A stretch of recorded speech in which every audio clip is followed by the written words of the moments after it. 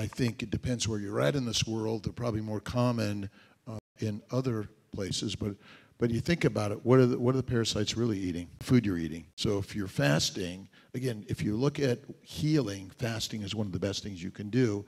But one of the other things against parasites is butter, because fat, you ever notice fat and butter never molds, right? And so when you consume the fats, it kills and reduces the concentration of the microbes in our gut, which are causing many of our problems of IBS, and I'll go down the list of that. So I personally think fasting can help with parasites, but I'm not sure what parasites we're talking about in general, but I think it's bacteria, yeast, and viruses. I'm a naturopathic doctor. Everyone assumes I do parasite cleanses for patients, and I don't. I will prescribe antiparasitics in situations that actually require it, because the question here is actually a larger question. It's not whether parasites are the problem, it's whether or not you're a good host for them.